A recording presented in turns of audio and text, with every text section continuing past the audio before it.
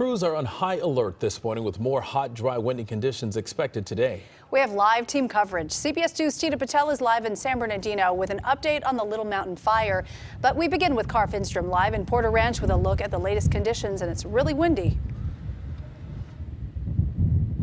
As you can see, it is windy out here, and this is not the worst of what's expected. That's still to come. So firefighters say they will be keeping close watch over recent burn areas like this one in Porter Ranch.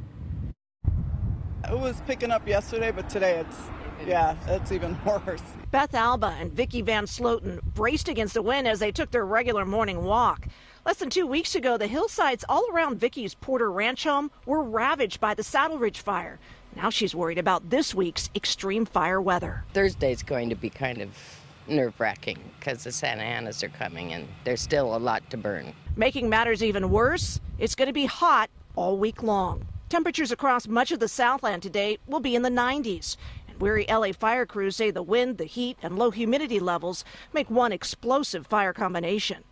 Yesterday, they were thrown into action again when the Palisades fire roared up slopes near multi-million-dollar estates. At Station 8 in Porter Ranch, just 4 firefighters are on staff, and their gear is ready to go. They've still been putting out about a dozen hot spots within the Saddle Ridge burn scar daily. Their community has been dropping off baked goods and notes of thanks. They know, unfortunately, these crews aren't going to get rest anytime soon. The firefighters did an excellent job. Excellent. And firefighters tell us the best thing communities can do to help them is to evacuate if they are asked to do so. They point out that yesterday there were about 200 homes evacuated in that Palisades area. All of them were back by nightfall. So